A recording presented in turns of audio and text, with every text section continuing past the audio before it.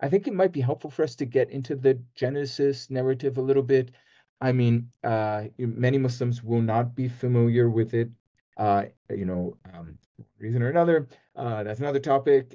Even many Christians will not be familiar with it, and it could be something that they just kind of think of, I mean, in light of stuff they hear from someone, maybe in church, maybe somewhere else, maybe on TikTok.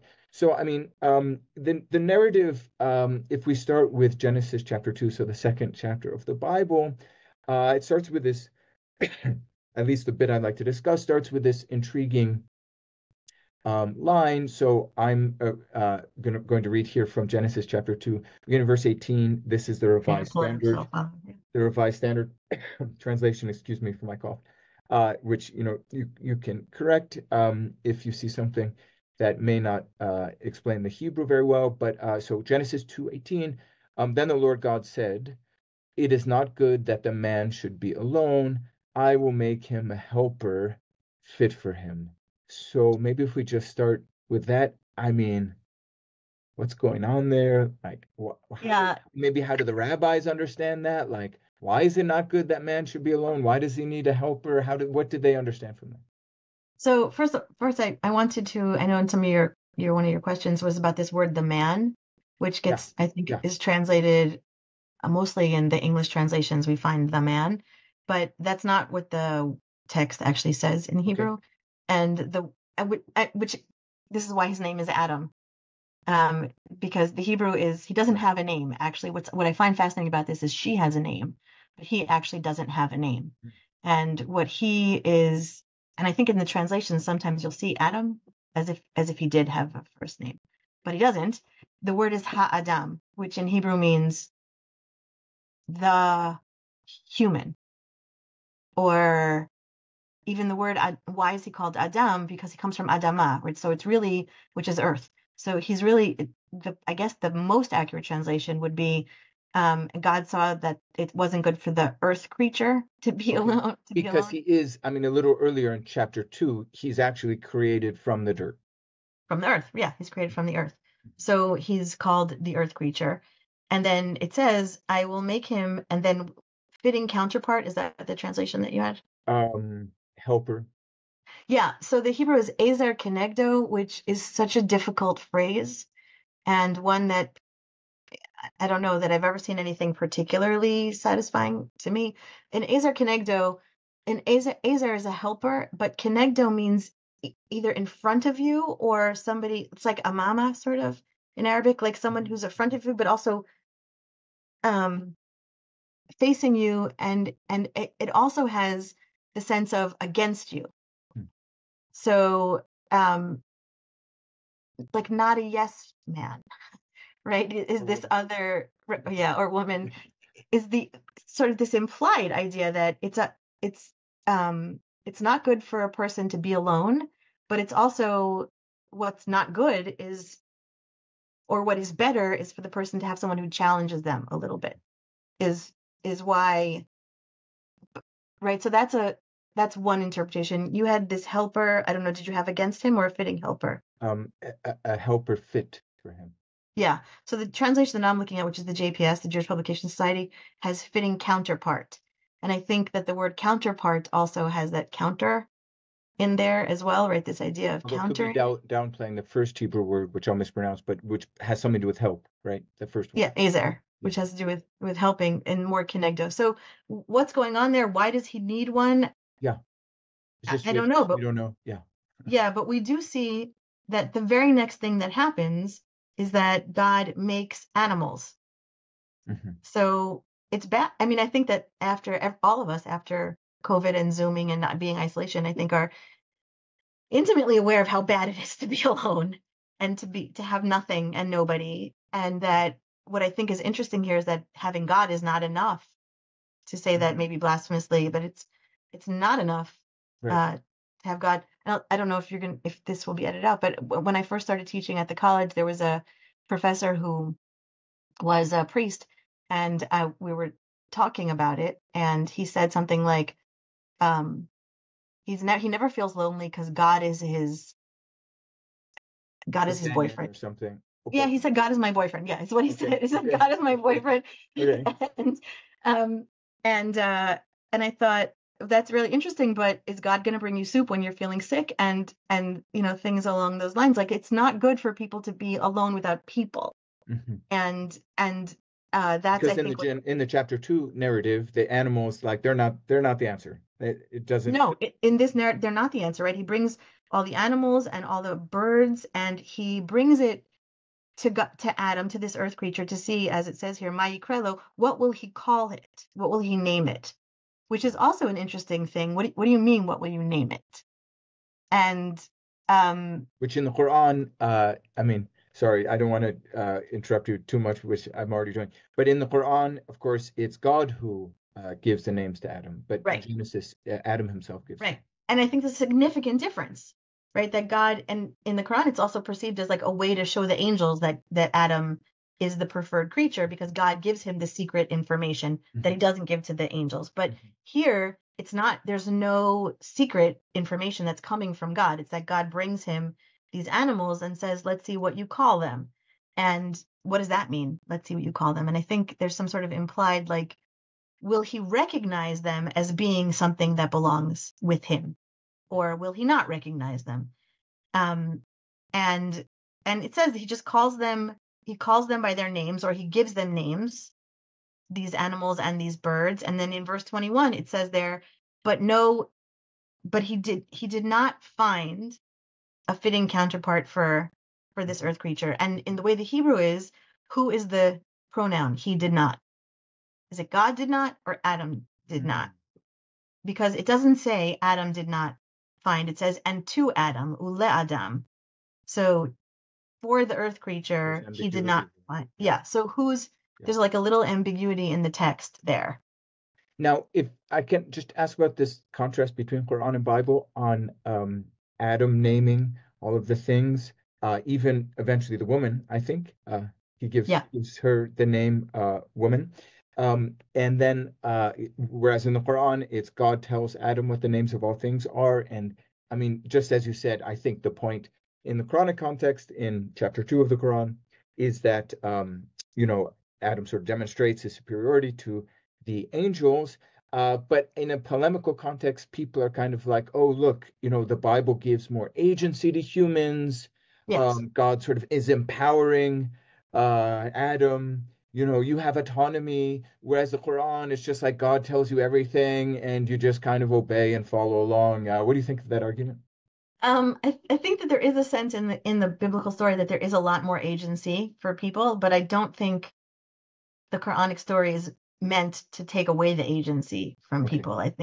I think there's some other, like you said, this polemic going on there with this relationship between Adam and God. I mean, I know I'm jumping ahead, but I think what's fascinating about the Quranic story is that Adam does penance in the Quranic story, and he does not in the biblical story. Mm-hmm. There's no penance there. Mm-hmm. So um, that tells us something about Adam in the Quran, that he does have a lot of agency.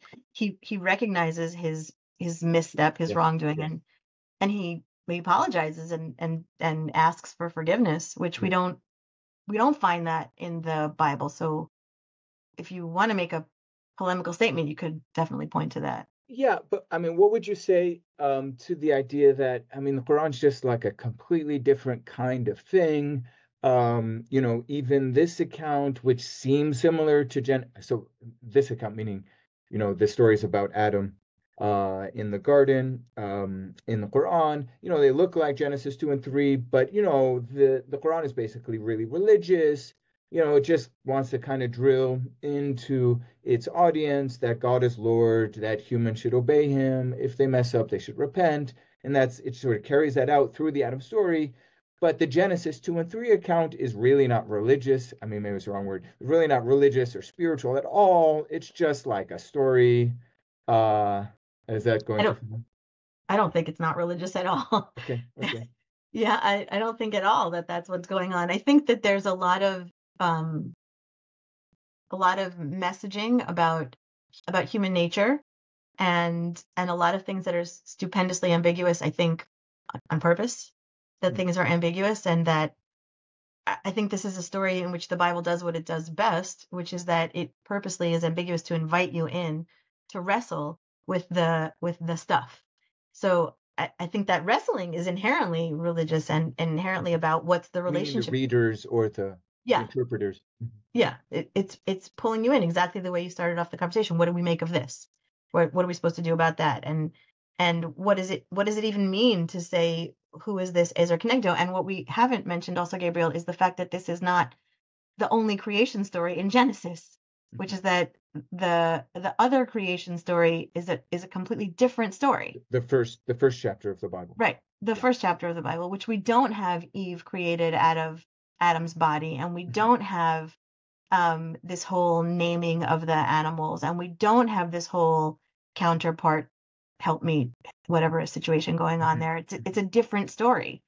And what is going on with that, right? What are we supposed to understand from those two stories? And does that story affect how we're supposed to read this story? Which I would say yes, that story affects how you're supposed to understand this story.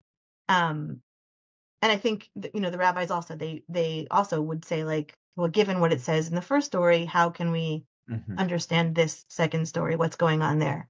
Mhm. Or are they two different stories? And if they're two different stories, what's the point of those two different stories? Yes. Um, sorry, Yeah. it looked like you have a question. No, I mean, that's like a huge issue for, I mean, because Genesis is the first book of the Bible, this is where people start, and they read Genesis 1, and it's just, I mean, I guess up to, does that story sort of go up to the first few verses, Genesis 2, whatever. And then they read the next story in the garden, and it's like, so different. Yeah, I mean, part of the difference is what people might call sort of like the mythical or the storytelling quality of the garden episode, Genesis 2 and 3.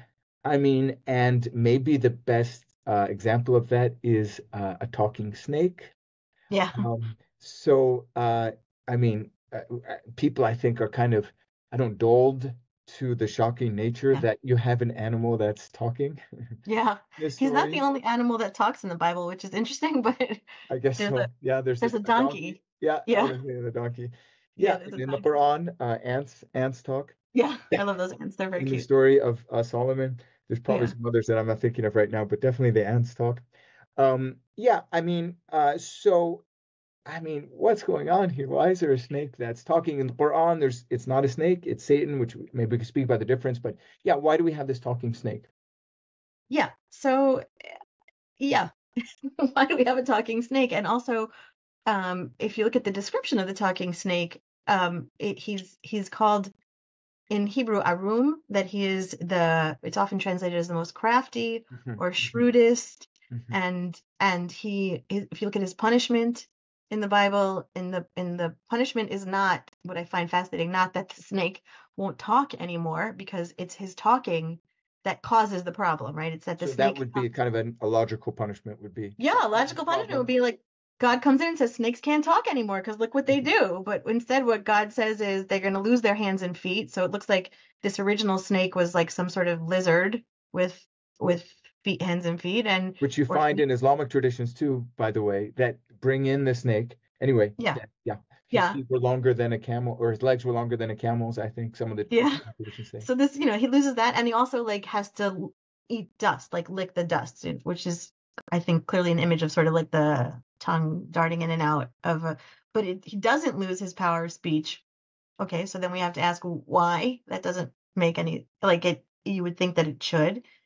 And what does it mean to be that he's the most crafty? And why is he involved? And this word arum, again, when you read it in English, I find this a lot with the early stories of Genesis, that they're told as if they're children's stories, that we're so used to them, as you're saying, that like we get these little children's stories and they're super complicated. Like they're not children's stories. The whole Noah's Ark, which is a children's story frequently, is also super complicated in the Bible. So one of the things that happens is, what does it mean to say that this nachash, which is the Hebrew word there, um, For the is snake. yeah, for snake, Mhm. is arum, And the word arum is also the same word in Hebrew. It's the same consonants for arum, which is naked. Mhm. So, and we know that there's a nakedness thing that happens in the story, right? That they discover that they're naked, Mhm. not that they discover that they're crafty. Mhm. So it looks like the text is playing on these words, right? That this snake, which is arum, leads to them understanding that they are arum, which I think is really an interesting parallel. But there's also a rabbinic text that says that the snake, this is kind of gross, but the snake was watching Adam and Eve in the garden, who were naked and having sex with each other. And he developed a lust for, because the question the rabbis are asking is, what does the snake get out of this? Why does he insert himself into the story? Yes. What is this craftiness? And is this Yes. craftiness related to nakedness? Why is this the word that's used to describe him? So the idea was that he fell in lust with Eve, Mhm. say the rabbis, and he thought if he could cause a wedge in this relationship, he could get Eve as well. Doesn't work, but that was his.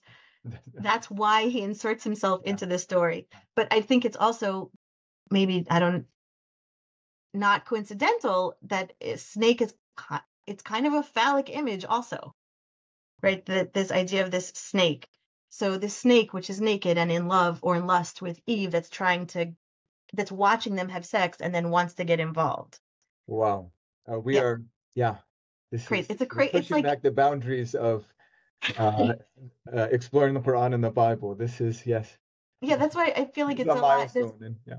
There's there's a lot going on in these stories, Now, I and mean, is it okay if I jump in with a question yeah, about the Quran just to for a point of comparison? Because I mean, in some ways, the Quran seems to solve this problem by well, first of all, the snake's not there at all. It's right, just, a shaitan, so Satan, coming from the Hebrew word for Satan, which we could, I guess, we go to maybe at some point. But I mean, the reason why Satan in the Quranic episodes on the garden wants to cause trouble is because the man, I mean, it seems pretty clear. I don't think no, it is said explicitly because there's this bit about anyway, the man has caused his downfall from heaven when God commanded all the angels to bow down right, to the man. And obviously, the devil does not, and then he's cast out of the heaven or the highest heaven.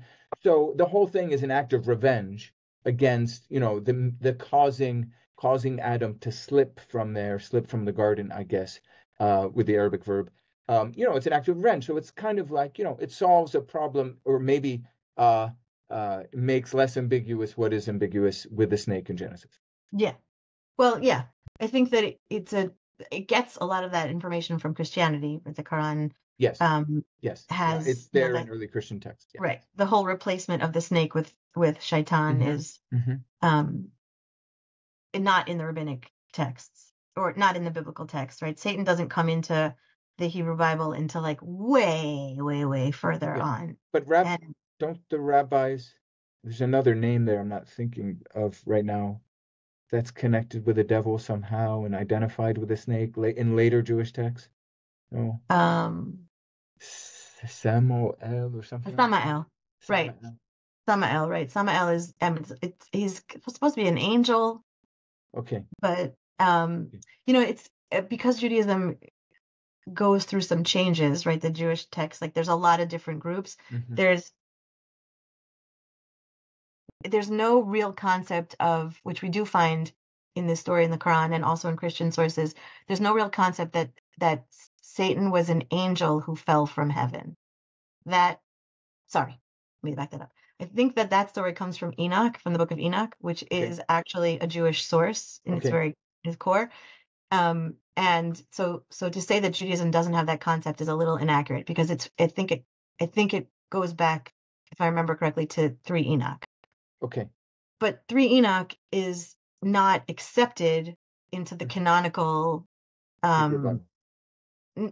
Hebrew Bible or rabbinic texts, right? Oh, It's not. even in kind of Yeah, like the library of right. authoritative Yeah, resources for the rabbis. right. Okay. Like Okay. 3 Enoch is a source that Jews don't know unless they're in academic Jewish studies, right? Got It's it. not Yeah. it's not a source that's studied, and it doesn't In the affect any. yeshiva, you're not reading through Enoch. Okay. They don't even know about it, Okay. right? Like it's not. It's um But I mean, to me, this is a really nice example, like the sort of clarity of the Quranic sequence of events, where first, the devil is cast out of heaven because of Adam, and then seeks to have revenge on Adam in the garden. Like it just kind of works and it's kind of sort of satisfying in a way. Whereas, in the Bible, obviously the text, at least the garden story, was written, I don't know, maybe 1600 years or 1500 years earlier. So, like, it's a whole yeah, nother world, or maybe that's not the right number. But anyway, centuries earlier, like, you just have lots of ambiguity. And to me, yeah, that's kind of, I don't know if you agree with this, but it seems to me sort of paradigmatic or something else of a larger kind of thing, which is in Islamic intellectual tradition, there is kind of an emphasis on certainty, clarity. One thing leads to another. Everything kind of works. And in Jewish, not only scholarship, but I think maybe spirituality, there's kind of just more comfort with ambiguity. yeah, Let's talk about this. You think A, I think B, the other guy yeah. thinks C. I What, don't what think do you think it's about even that? comfort. I think it's like relishing in the ambiguity, Okay. and I think that it's seen as a value that I don't know that is true of Islamic intellectual um, wrestling in the same way, right? That this idea that it opens up a door for the conversation, and I think this is actually, I mean, it's slightly off topic, but I think this is actually a very important distinction between Islam and Judaism in the way that they each deal with their texts, which is that the actually dates back to my other project, but the rabbinic understanding of the rabbinic project is that God purposely makes things ambiguous in the text to invite us into the conversation. Okay. And so So it's not the really like a fault or a defect, like, no, it's yeah. on purpose, right? It's like as if, when you're teaching a class, you would do, I'm sure you would do this also, you put a text up on the board and then you'd say, like, what do you see here? Let's talk about it. And that's sort of what God is doing, like putting something up and saying, like, I'm inviting you in to have this conversation with me and with each other and this wrestling, and let's learn sort of the polyvalency, I guess, of the text is part of the important. And that idea that God is inviting us in partnership is sort of blasphemous for Islam. What do you mean that we are partners with God? Mhm. Right? That's not an acceptable way to talk about God in Islam, that humans are partners with Right. God.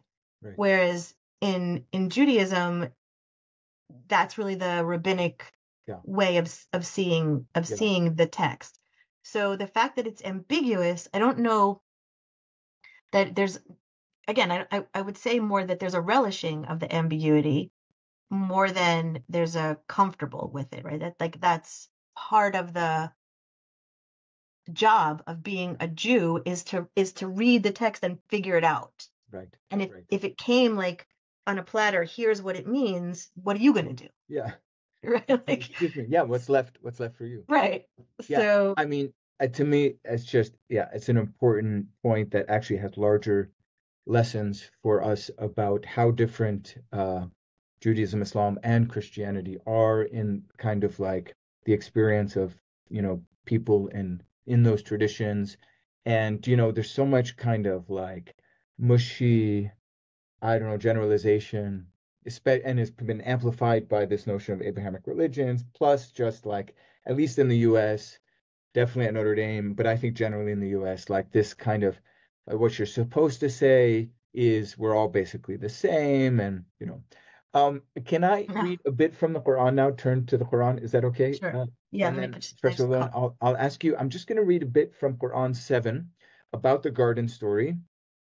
And then, if you could just comment on like what you see here, as someone who knows the Quran and the Bible well, what's going on in the Quran? What do you see as kind of like, I don't know, like purposeful or strategic differences from the Genesis story? So this is Quran Al-Araf, Quran 7, starting in verse 20. I'll just read the English here. But Satan whispered to mm, them to expose to them their nakedness it's the dual there, the them is dual, which was invisible to them, he said, your Lord only prohibited you from this tree so that you do not become angels or become immortals. Next verse, and he swore to them, I am a sincere advisor to you. Next verse, so he lured them with deception, and when they tasted the tree, their nakedness became evident to them, and they began covering themselves with the leaves of the garden. And their Lord called out to them, did I not prohibit you from this tree and say to you that Satan is a sworn enemy to you? Next verse, they said, our Lord, we have sinned against ourselves. Unless you forgive us and have mercy on us, we will be of the losers. So what do I see in there? So I see pieces that are similar to what's in the Bible, and I see pieces that aren't similar to what's in the Bible. And so, some of it echoes. I can hear echoes, and then some of it are not echoing the Bible, the Hebrew Bible. This idea about Satan whispering. I think there are two of my favorite words in Arabic are chicken and whisper. I don't know why, but this word waswasa, which is such a great onomatopoeia here, right? That it's what it sounds like when you're whispering. Is not at all. First of all, Satan is not in the Bible. It's that comes in from some other place, and he's not whispering in the Hebrew Bible. He's having an actual out conversation. There's no hiding what's going on here in the Hebrew Bible.